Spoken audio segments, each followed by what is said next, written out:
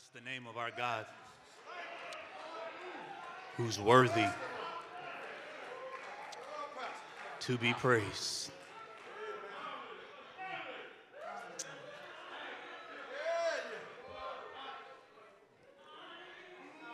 My. As we continue our series on Bended Knee, looking at various individuals who teach us poignant and practical principles pertaining to the principle and the power of prayer, I would ask once again that you would turn with me to the book of 1 Samuel, a word that I believe what I pray will bless someone on today. On this Mother's Day, we want to lift up a very familiar passage of Scripture and a story that is familiar to many of us. 1 Samuel chapter 1. And I want to read in your hearing just one verse this morning. 1 Samuel chapter 1.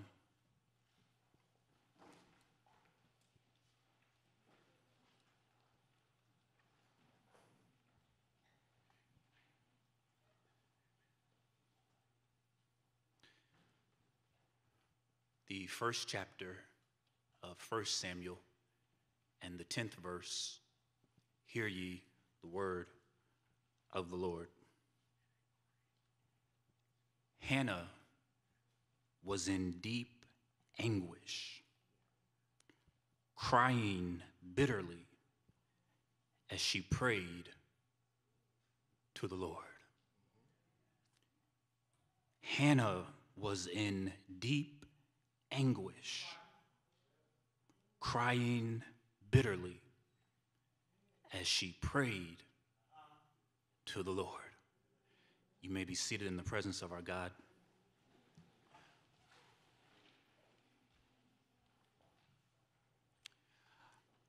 On this Mother's Day, I want to tag this text in our exchange, just as I am.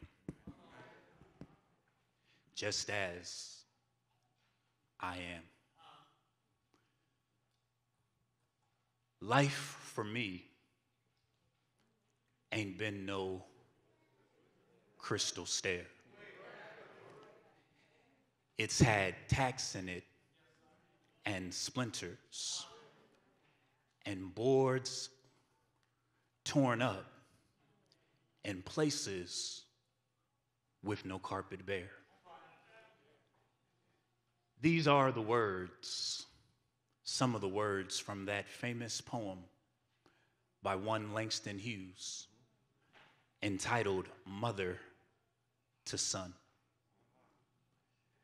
And as many of you are familiar with this poem, you see that the mother is talking to her son, telling her how life has not been easy, telling her son that life has not been a walk in the park, but rather she testifies that there have been some arduous and difficult days that she has experienced. And if I were a betting man, I've got a funny feeling and a sneaky suspicion that there's someone under the sound of my voice this morning who holds to the same sentiments which are expressed in the aforementioned poem. For there's somebody under the sound of my voice, you can testify that life has not always been easy, but there have been some difficult days in your life. As a matter of fact, there's someone right now under the sound of my voice, you're saying to yourself, Pastor, you don't even have to say life hasn't been easy, because the truth of the matter is right now life is not easy. There's someone under the sound of my voice, you're saying, Pastor, I acknowledge that you recognize the newest mother, you acknowledge the eldest mother, you acknowledge the mother with the most children, but Pastor, if you had a category that said moms who have been to hell and back, Mom, if you had a category that said moms who felt like giving up and giving in, moms who, if there was a category that said moms who felt like throwing in the towel, Pastor, I would win that category hands down. And this, my brothers and my sister, is where Hannah finds herself in 1 Samuel chapter 1. For when we come to 1 Samuel chapter 1, we discover that Hannah is not in a place of comfort, but rather Hannah is in a place of crisis. Watch how the text unfolds. Notice, number one, the text shows us Hannah's situation. Can the church say situation? Notice what the text says right there in verse 2. The text says in verse 2, Hannah and Elkanah had two wives, Hannah and Peninnah. Peninnah had children, but Hannah did not. Two things I want us to notice about Hannah's situation. Let's take for a minute and consider Hannah's desire.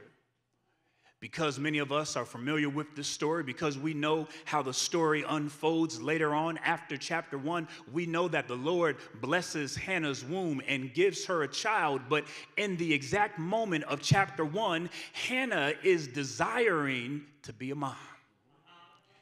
And let me just quickly suggest that we ought to make sure that we're always sensitive on days like today to know that while there are many individuals celebrating the fact that they're mothers, there are some individuals who are grieving the fact that the desire to be a mom never happened in their lives. But notice, Beulah, the text lets us know that we see Hannah's desire. She desires to have a child. And I don't know if you agree with me this morning, Beulah, but for a lady to desire to have a child, that's not some far-fetched desire. For Hannah to be in a place where she's desiring for her womb to be touched by the Lord, that's not some radical desire on Hannah's part. Think about this, Beulah. Hannah is not desiring a new Tesla. Hannah is not desiring some red-bottom shoes. Hannah is not desiring to have brunch or dinner at Charlie's Steakhouse. Hannah is not desiring to have a shopping spree at International Mall where she can shop till she drops. Hannah simply desires a child. And that's where somebody is today under the sound of my voice. You're dealing with a situation where you've been wrestling with God because you've been saying, God, that which I desire is not radical. That which I desire is not big. Lord, all I want is something simple. Lord, I just want to wake up every morning and no longer feel the aches and pains in my body. Lord, all I want to do is have peace at home as opposed to hell at home. Lord, all I want to be able to do is get a good night's rest because life has been stressing me out. Someone under the sound of my voice, you know how it feels to be in the shoes of Hannah when you're not asking something big, you're not asking something large, but you just want the Lord to do something simple in your life. And if that's you today, my brother, if that's you today, my sister, here's the million-dollar question that God is asking each and every one of us. God wants to know, even when he is not giving us those basic desires that we have in our lives, God wants to know, will we trust his heart, even when we can't trace his hand? Did you hear what I said? God wants to know this morning, even when he's not moving the way we want him to move, God wants to know, do we have enough faith to trust his heart, even when we can't trace his hand? God wants to know, even in the midnight hour, do you trust me enough to know that I love you too much to leave you or forsake you, even until the end of the world? God is asking somebody today, I want to know, do you trust me enough enough to know that I'm too wise to make a mistake. I want to know, do you trust me enough to know that I'm sovereign, which means I can do what I want to do, when I want to do it, how I want to do it, and I don't owe anyone an explanation because I'm God and God all by myself. God is asking somebody this morning, in spite of your fears and in spite of the tears that may be in your eyes, God wants to know, can you trust my heart even when you can't trace my hand? Are you able to say like Job said, though he slay me, yet will I trust him? Notice Hannah's desire. Not something big. It's not something elaborate. Hannah simply wants a child.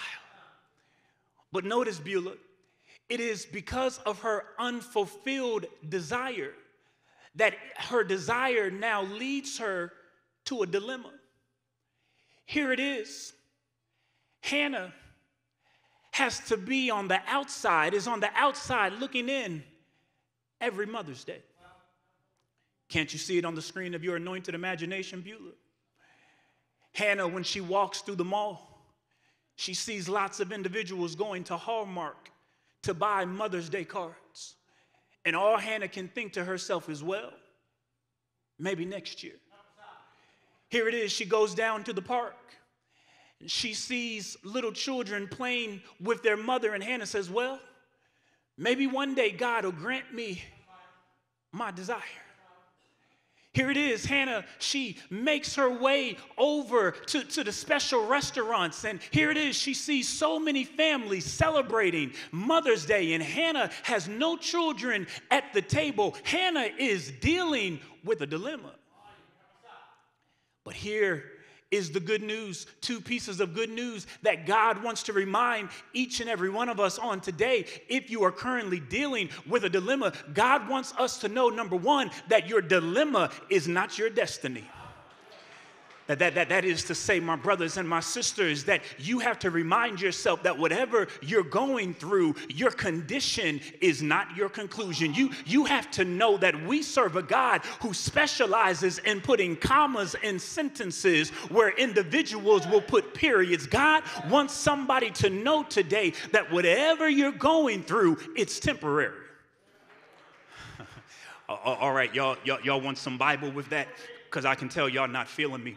Listen, please understand that whatever you're going through is temporary. Understand that your dilemma is not your destiny. Pastor, how do you know that? Because please keep in mind, in Psalm 23, when David wrote the 23rd Psalm, David did not say, yea, though I stay in the valley of the shadow of death. David did not say, yea, though I live in the valley of the shadow of death. David did not say, yea, though I build a 4,000 square foot house with a pool in the backyard in the valley of the shadow of death. But David said, yea, though I walk through the valley of the shadow of death. And I wish I had some witnesses under the sound of my voice who can get happy off of that one word through. That one word through, which means that I'm not staying where I am, which means things aren't always going to stay the same, but what I'm going through is simply temporary. I wish you'd help me preach at this point. Look at somebody and say, what you're going through is temporary.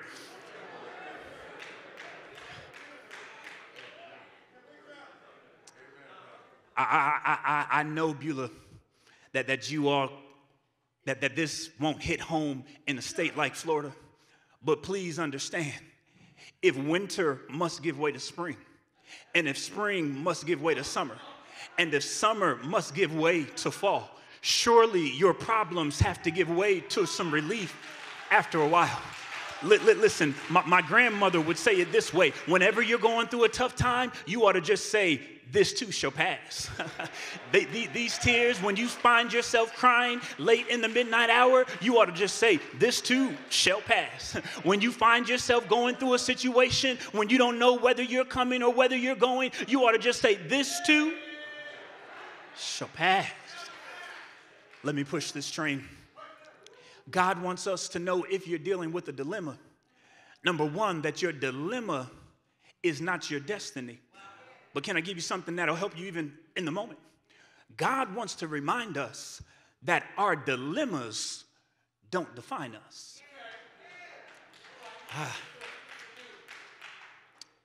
Because notice, beloved, even though Hannah is dealing with a dilemma, she's still showing up for life.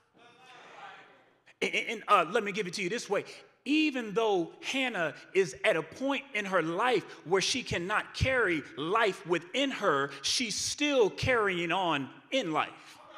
Even though things aren't going the way that Hannah wants them to go, Hannah is still waking up every morning and going on with life. And can I tell you something this morning, Beulah? Sometimes when you're going through something, you have to celebrate the small victories in life. Sometimes you have to give yourself a pat on the back and say, the fact that I made myself get up out of bed, the fact that I made myself brush my teeth, the fact that I made myself put on some clothes, I need to celebrate the fact that I haven't lost my mind, that I haven't thrown in the towel. Hannah wants somebody to know today that your dilemma does not define you. Hannah wants somebody to know today, yes, you might have cancer, but you can still be courageous. Yes, you may have gone through a divorce, but you can still be determined. Yes, you might be going through problems, but you can still keep pressing. Hannah wants somebody to know today that your dilemma doesn't define you. Beulah, you all have to bear with me that this is my first Mother's Day not being with my mom. It's been heavy on my heart. But I'm reminded of when I was back in Virginia. Mom, she's very frugal. She's very resourceful. And so Mom, unlike a lot of you ladies, she doesn't like to spend a lot of money, nor does she like to go shopping. But one area that she does like to go shopping, and you all can fact check this when she comes in a few months, make sure that her son's not lying. One area that she enjoys grocery shopping. And so when we were back in Virginia before we transitioned here to Florida, we used to go to this store called Harris Teeter. Some of y'all familiar with Harris Teeter. And so some of you who are familiar with Harris Teeter, you might recall, well, before I get there, we first time we went to Harris Teeter together, we veered to the right. And that's where all of the produce is. And so I was getting ready to pick up some produce. And Mom said, before you pick up that produce, let me show you this one section over here. So we made our way over there. And as we made our way to this section, it was the marked down produce. And so I said to her, I said, Mom, why is this produce marked down? She said, look at the sign. And the sign basically was saying that the produce was marked down because some of the produce it wasn't old, but it was simply bruised. And because it was beat up, yes, sir, bruised and beat up, it was marked down. So when I saw that over there, I'm like, nah, I'm not feeling that. I'm going back over there to get the produce that I want. But here's a secret that I've never shared with her that she's about to discover now as she's watching. After that trip, the first place I went was back to the marked down produce. And Beulah, I kid you not, the very first time I went back by myself, I noticed something on the sign that I had not noticed before. The sign said marked down produce, but then underneath it, it said, just because we're bruised doesn't mean that we're not valuable. I wish I had about 3 witnesses under the sound of my voice who can say that's my testimony on today, that just because I'm bruised does not mean I'm not valuable. That just because I've been through some stuff does not mean that I'm still not worthy. That just because I sometimes walk with my head held down does not mean that God can still not use me. Do I have any witnesses under the sound of my voice who can testify on today that even broken crayons still color? I said that broken crayons still color, that even though life has broken me and even even though life has bruised me, who am I talking to today who can thank God on this morning that even though you're bruised, you're still valuable? I got to push this train. We see, number one, Hannah's situation. We see her desire and we see her dilemma. But then notice, number two, we see Hannah's irritation. Can the church say irritation? When we read verse 6, we discover that Peninnah, who is able to have children, constantly and consistently provokes Hannah because she's unable to have children. Isn't it interesting, Beulah, that the same energy that Peninnah used to discourage Hannah is the same energy that Peninnah could have used to encourage Hannah?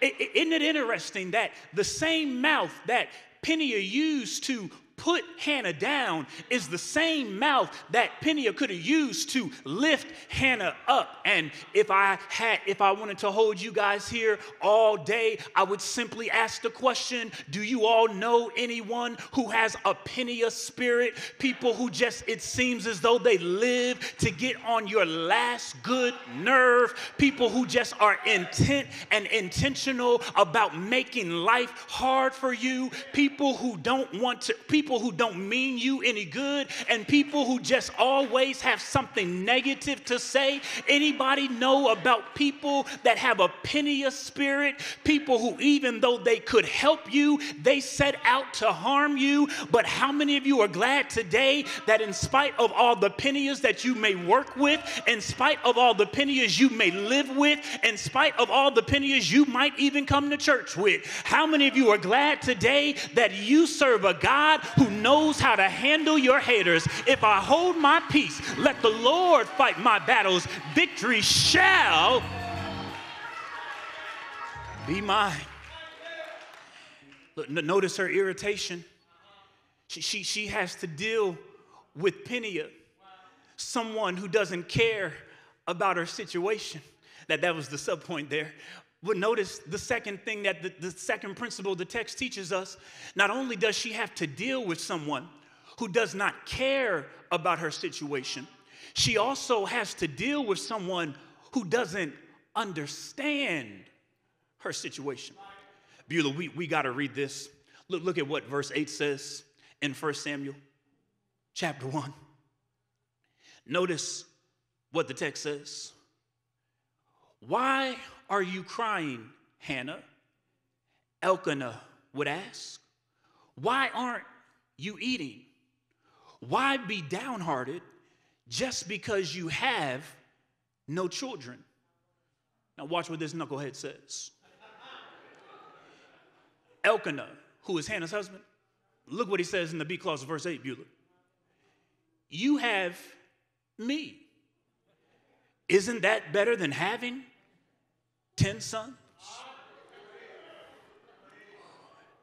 What I would give and what I would pay, Beulah Baptist Institutional Church, what I would give and what I would pay to see the response of some of you ladies if the man in your life comes to you and says, why are you sad and why are you downhearted? Why are you downtrodden? Aren't I enough?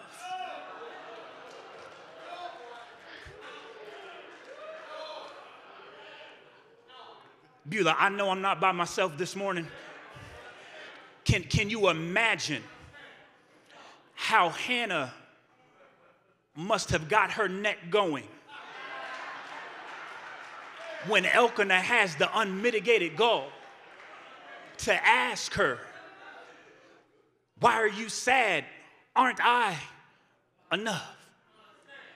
Can you imagine some of the words that some of you ladies would have said to the man in your life? Had a man come to you and said, why are you sad that you can't have children? Surely I'm enough, Beulah. I would give my paycheck to see. I'd give a month's paycheck to see how you'd respond. This brother has the nerve to come to her and say, baby, I'm enough. Let me push this train. Listen, Hannah's life reminds us that sometimes there are seasons in our lives where those who are closest to us don't understand what we're going through. That the people who we do life with day in and day out, sometimes they don't understand the tears that we cry. That sometimes they don't understand the fears that we have. That sometimes they don't understand why it's nothing personal, but in the words of Monica, sometimes it's just a day that we go through when we want to be all by ourselves. But here's the good news this morning, and I just believe I've got some company in the camp who can testify. The good news this morning is that even when others don't understand us, we serve a God who understands us. We serve a God who understands how we feel. We serve a God who understands when we're going through the tough times of life. The Bible lets us know that Jesus Christ is our high priest who sympathizes with us in our weakness. Let me give it to you this way. How many of us are glad this morning that even when other people don't understand us, we can still say, what a friend we have in Jesus. All of our sins and griefs to bear. What a privilege it is to carry not some things, but everything to God in prayer. Here it is. Hannah, we see Hannah's situation. We now see how her situation leads to irritation. But notice, beloved, Hannah's situation and her irritation moves her to supplication. She doesn't start cussing. She doesn't start fussing. She doesn't tell Elkanah, I'm going to give you a piece of my mind. The Bible lets us know that Hannah stands up. She leaves the room, and the Bible would let us know that she falls on bended knee and cries out to the Lord, just as I am. And notice quickly the three movements of Hannah's prayer. We first see that Hannah prays, that Hannah humbly prays. Because if you notice what the text says right there in verse 11, the text says, and she made this vow, O Lord of heaven's armies, catch this key word, if you will look upon my sorrow and answer my prayer and give me a son, then I will give him back to you. Here's the key word I want us to focus in on, Beulah. Notice when Hannah falls on bended knee in prayer to God, she says, if. When Hannah prays to God, she does not demand anything of God. She does not tell God what he needs to do. But in a posture of humility, Hannah says, if you answer my prayer. And can I tell you something, Beulah? That there's some false doctrine and false theology going around in certain camps that tell us that we can tell God what to do. We can tell God how to move. We can tell God how to answer our prayers. We're going to look at this a little bit more in depth in a couple of weeks. But please understand, Beulah, when we go to God in prayer, we are going to God in prayer not to tell him what he has to do, but we go to him in a position of humility and we simply ask him to do it. You all remember Daniel chapter 3, Shadrach, Meshach, and Abednego thrown in the fiery furnace. And here it is. They said, we know that our God is well able to deliver. But then they finished that prayer, but they said, but if he chooses not to, we will not bow down. The three Hebrew boys remind us of this. They remind us that when we go to God in prayer, yes, we acknowledge that he has the power to change our situation, but in humility, we also acknowledge that it's his prerogative if he chooses to do it. Don't be fooled this morning. Don't be deceived this morning, Beulah. Sometimes we will pray and we will pray and we will pray and we will pray some more, and sometimes the answer will still be no. God won't always answer our prayers how we want him to. God won't always move the way we want him to, but how many of you are glad that God reminds us through the story of the Apostle Paul in 2 Corinthians chapter 9 that even when God says no, that even when God says, I won't remove the thorn from you, God says, I'm not just going to leave you there, but I'm going to give you my grace because my grace is sufficient in your weakness. Notice number one, the text lets us know that Hannah prays humbly. She humbly prays. But then notice number two, the text also lets us know that Hannah prays consistently. Can the church say consistently? Because notice it's right there in verse 12. The text says, and as she continued praying to the Lord. Here's a question that we have to ask ourselves, Beulah. How long have we been praying? How long have we been praying for that which we're going through? How many minutes and hours and days and months have we been praying about the dilemma that we're currently dealing with? Please understand that in this microwave generation, in this downloadable generation, we just always think that all we have to do is simply say a quick prayer unto God and we just expect God to move. No, some of us need to get back to the days of old when the saints would spend time on their knees, hours upon hours praying, crying out to the Lord.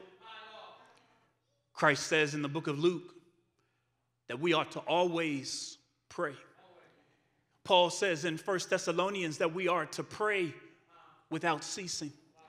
And it was Jonathan Edwards who once said that prayer for the believer ought to be like breath and breathing for everybody else. Here it is, number one, the text teaches us that we ought to pray with a spirit of humility. The text teaches us, number two, that we ought to pray consistently. But then notice, number three, we see in the prayer of Hannah that Hannah prays silently. There it is, right there in verse 13. Seeing her lips moving, but hearing no sound, Eli thought she had been drinking. I love this because I'm guilty of it as well.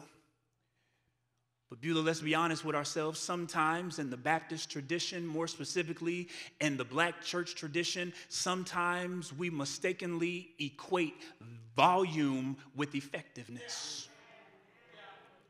Sometimes we think the louder we pray, we think the louder we speak, that's a prayer that really moves the heart and the hand of God. And I'm not saying that those prayers don't move the hand and the heart of God, but how many of you know today that God also hears when we pray to him silently?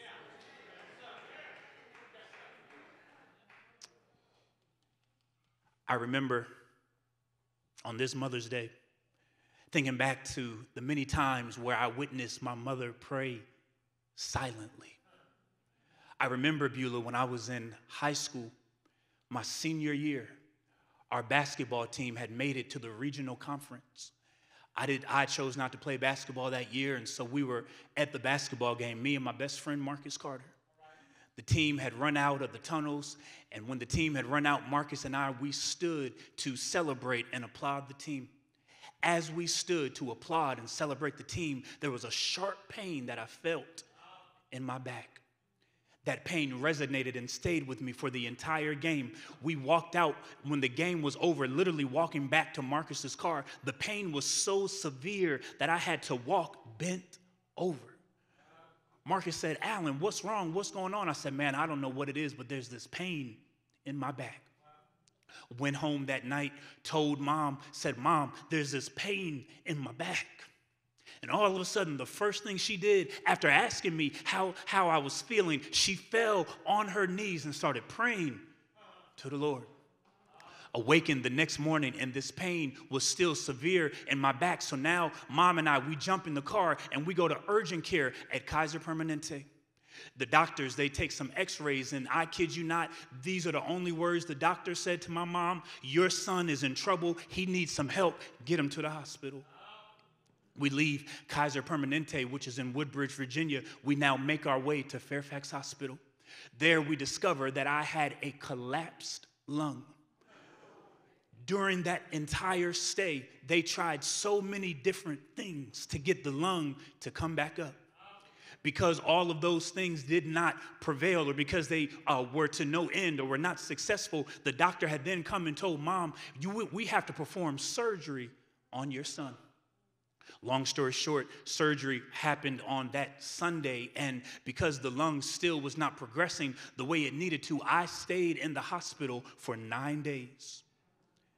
And Beulah, I kid you not, though there are many memories associated with that story, I can recall every morning awakening, looking to my right, seeing my mom with her head down and her hands folded, praying, interceding, and calling out to God on behalf of her son. And how many of us are thankful this morning that as we think back and reflect on the lives of our mothers, some of us can testify Mom didn't have a lot of money to get us the latest trends and the best of clothes. Some of us can testify that Mom maybe didn't do everything right and didn't do everything perfect. But how many of you this morning are thankful, almost to the point of tears in your eyes, that you served, that you had a mother who knew the importance and the power of prayer? Some of us, if honest with ourselves, we're not ashamed to admit to the fact that one of the main reasons we're sitting in this place today on May 8th, 2022 is because we had a mother like Hannah who prayed silently before the Lord.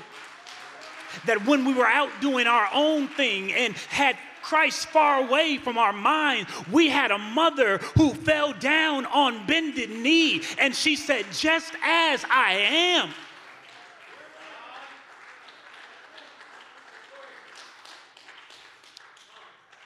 When we look at Hannah, some of us think of our own moms. Yes, sir. Moms who are still, that's right, Doc, moms who are still praying for us. That even though we're older, even though we're adults, even though we have our own children and have been in our own careers, we have a mother who's praying for us. And as we stand to our feet on this morning, how we're thankful that we have moms who said, "Just as I am," without one plea. And so today there might be someone here today who does not know Christ and the pardoning of your sins. Might be someone here today who does not know that heaven is your home. And if that's you today, we want you to come where you can declare, "Just as I am." Is there one today? One today who wants to give their life to Christ? One today who says, "Just as I am, just as I am." Is there one today? One today who says, "Reverend, I realize I have a spiritual dilemma. I'm in need of a Savior." Maybe you already have accepted Christ into your life, but you want to make the Beulah Baptist Church your church home. If that's you, will you come?